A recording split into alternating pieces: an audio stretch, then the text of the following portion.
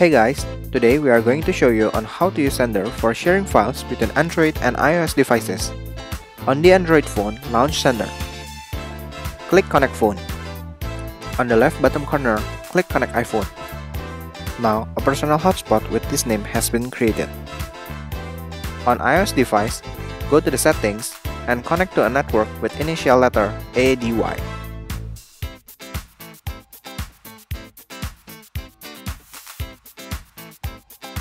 Once it's connected, launch Xender and click Connect Phone.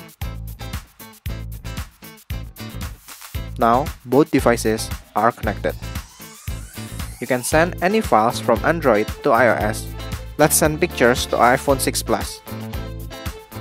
Click on the record section to see the transfer history. You can also send files from iOS to Android without re-establishing a new connection. And that's how to transfer file between Android and iOS.